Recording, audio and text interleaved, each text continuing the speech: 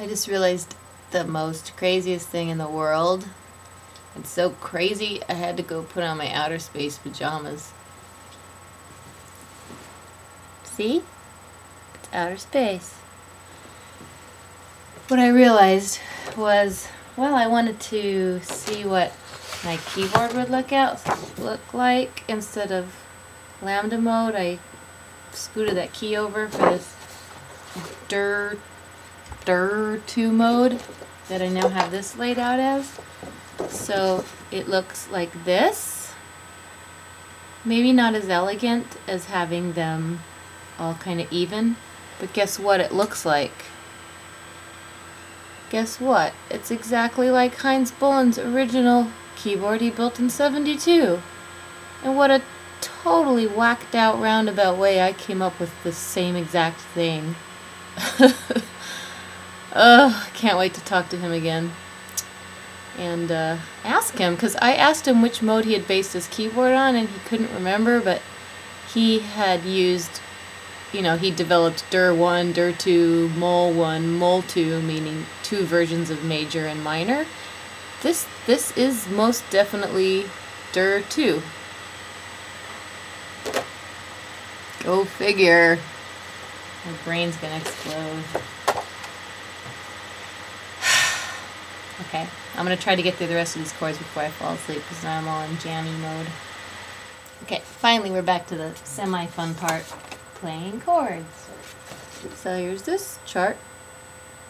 Just for review, I'll play all these crazy chords, and I'm gonna make a more official version of this and put it on the website, which is ziaspace.com/Elaine, all lowercase, /B P. So just for review, remember we've got our major chord and another version of it. Symmetrical to this, we have the minor chord, another not so good version of it. Back to the major chord, we can add a 6 here or here. I think that sounds better. Generally, I think wide chords sound better than narrow chords in this tuning. We can have a 7th here or here. We can modify that by playing minor and then adding a 6, which by the way is symmetrical. Looks kind of the same except upside down and flipped. 6 minor and a dominant 7th. We have the 6 minor chord. And the same as playing an A minor and then playing C major. Just an inverted triangle. Lots of inverted triangles and kind of inverted trapezoids, diamonds, good shapes.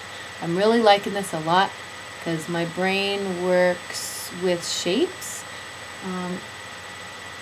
More excited about kind of improvising on this because of all the visual shapes. I don't have to think so much about technicalities, about theory. Believe it or not, the more theory I've learned all my life, music theory I've had since 1st grade all through college, grad school, the more I learned, the more I would ignore it when I'm writing.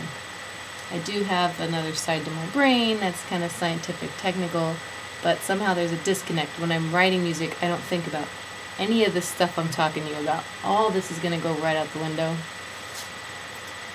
Although I will develop habits playing certain chords and learn technique so that my hands know it, but my brain won't be knowing it when I'm writing. But what I was going to say is this keyboard is more linear, more like reading a paragraph as opposed to looking at a drawn-out diagram. This to me is more of the diagram part of my brain. It works better. Did that make any sense? Okay, so let's continue with this. There is a kind of 4 chord.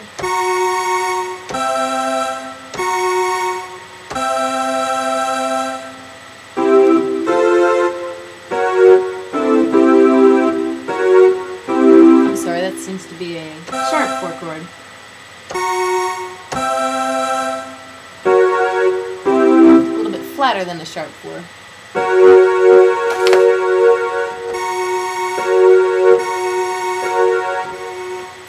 You can mix that up by playing minor,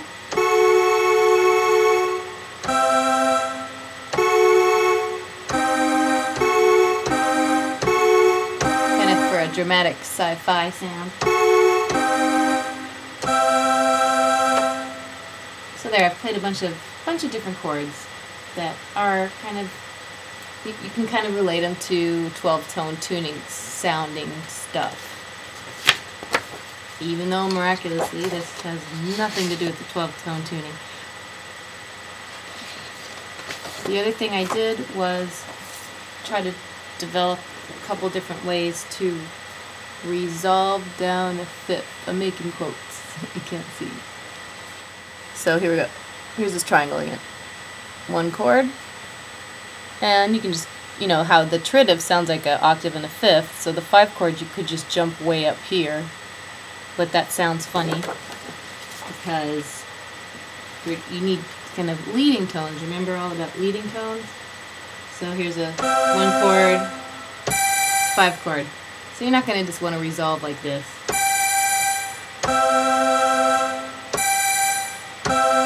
Because this note, na, you kind of want that to sound like da da da da.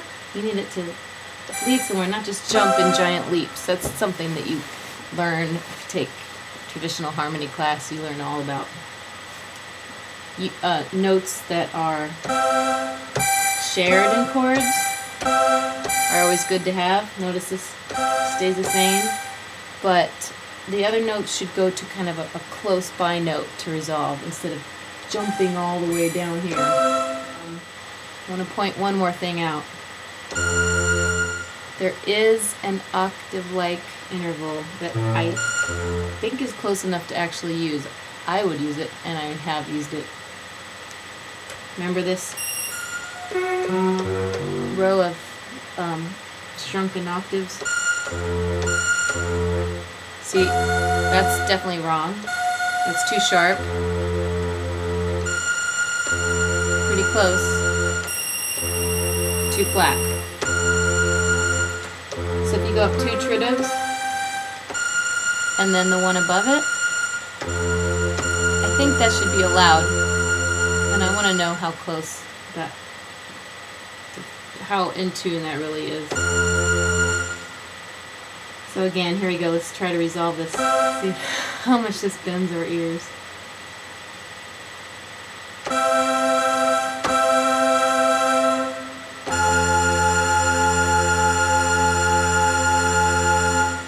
Oh, I'm resolving to minor, that's why that sounds funny. Here we go, ready? This is it. That's major.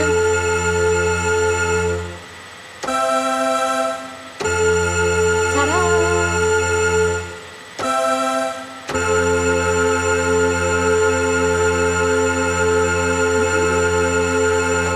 I think that's going to end it for today, because I'm tired and I have to drive to New Mexico tomorrow to celebrate my dad's birthday, and then drive back and immediately fly to Boston and give a presentation at Berklee.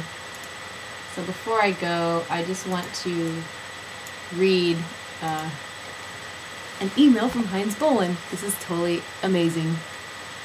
He, well, I'll just read it. This is from March 3rd, just the other day. Hello Elaine, by pure accident, I came across that video you put up on YouTube. I'm smitten. This is really a remarkable example of a demo, and I love your song. I would like to have a copy. I'll try to download it, but my knowledge in this sector is limited. I'll let you know. I think your idea of developing a hexagon keyboard for BP is just great.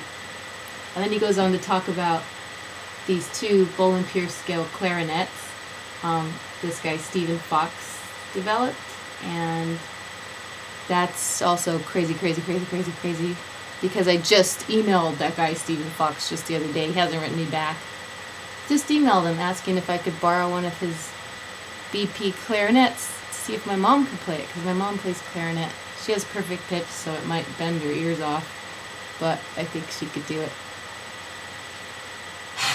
And then he says, blah, blah, blah, blah, blah, says some stuff. Then he says, have a great time and give my sincere regards to Richard Boulanger once you arrive in Boston. Hines. Okay, so that's it for now. I'll probably add some more stuff after this with more diagrams and show you the website and stuff. But for now, good night.